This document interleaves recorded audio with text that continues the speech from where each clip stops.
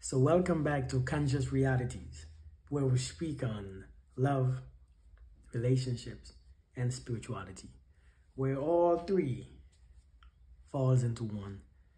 Listen, let's talk about something very important. This has always been in my mind because it doesn't make sense. Many of us fall victim to repeating this same line. I've heard many women say the same line. I need a man to stimulate my mind. Let me tell you how dangerous that is.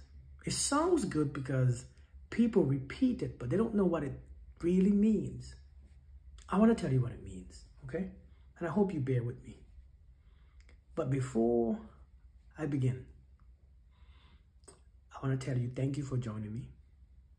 If you haven't subscribed yet, please go ahead and subscribe right now.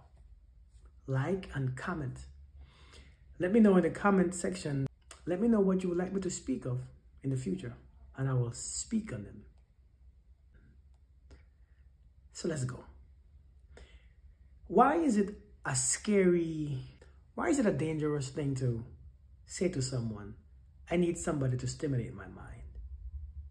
Let's talk about the mind for a second, because I've heard many people say this. Let's talk about the mind, what the mind is. What is the mind? The mind is an accumulation of all things.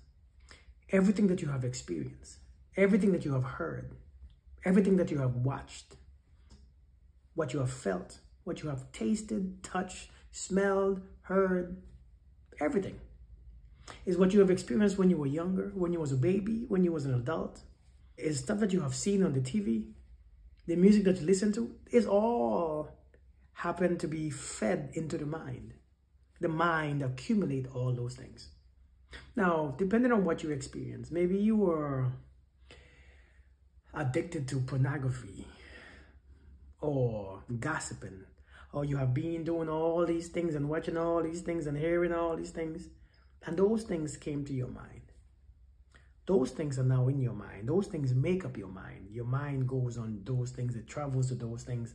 And sometimes you don't even like the way how you think or how you feel, especially when you're alone. You don't like how your mind is made up. Sometimes your mind gives you anxiety. Because of your mind, you become scared or insecure. Because of your own mind, your own thoughts. Now, you expect someone to come in that mind and stir that mind up so that it can be stimulated. When you have all those things in there, all the music that you listen to, all the stupid movies, the murder movies, the court shows, and everything, you want somebody to come in there and stimulate that thing. That's not fair. See, your mind is yours to stimulate. You cannot and you should not depend on anybody to stimulate that thing that you call your mind, where all this waste, all this past, all this stuff that you don't like are sitting in. See, stimulating your mind is not another person's responsibility. And how dare us thinking that that's a good thing to say, I need somebody to stimulate my mind. That is your mind. You have to stimulate your own mind. See, we expect too much of people. And this is why we can't find partners, because when we find one, we desire too much. We want somebody to come and stimulate our love. You want somebody to come and make you love. See, we don't want to love before people come, because we think that's somebody else's job to stimulate our love, to light our oven, and then let the love start. These are things that we were told on social media. These are things that people speak about around you, and you picked it up and you believed it. Stimulating your mind cannot be another person's responsibility, because another person didn't feed your mind those things.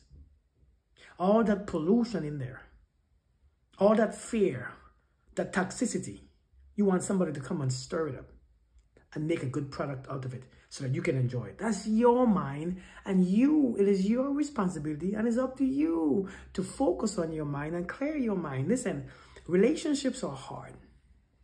Why? Because you expect too much from one person. See, we don't want a partner. We want a savior. We want somebody to come and remove our anxiety. We want somebody to come and make you happy. We want somebody to come and bring us peace when they come. We want somebody to come and bring us all this stuff, and that is not fair. That is not fair to no one, but we do it because it sounds good. Stimulate your mind. How does someone stimulate your mind? Well, good conversation. You know, you could have good conversation with anyone. You could have some by yourself. You could have some with friends. You could have groups, but we want some. See, we require so much of someone. And when a person cannot fit those positions that you give them, you think that they are not good enough. That is not right. They are not right for you. They are wrong. Those people are very right for you, but we expect too much. The thing is, this is your mind. And you have had your mind for so many years.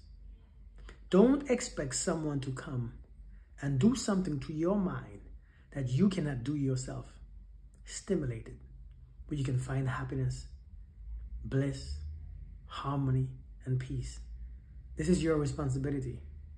See, we expect too much from one person. That's why we can't keep no one. That's why we get bored. That's why it always ends in pain. Expectations are off. It's not supposed to be so much.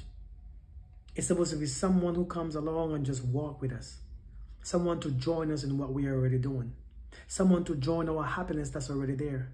And our peace that's already there. It's not someone to bring happiness or peace or bring stimulation. This is your responsibility. Now, I know many of you won't agree with me because you would ask, well, I need somebody to converse with on a higher level. And we can have conversations. But understand, some of your deepest conversations, you will be alone. And if your conversations are not deep when you're alone, the problem is you. If you are always bored, the problem is you. If you are lonely, the problem is you. If you are triggered, the problem is you. And you shouldn't expect no one to come along and fix that. This is your healing. And healing is necessary. And healing includes a part where you can stimulate your own mind so that your body, your spirit, and your soul can be nurtured.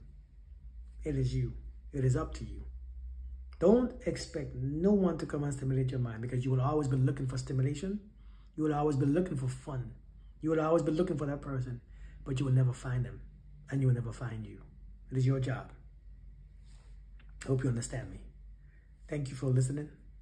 Thank you for subscribing. And if you haven't subscribed already, subscribe now. Turn your notification on and make sure I see you for the next one. Blessings.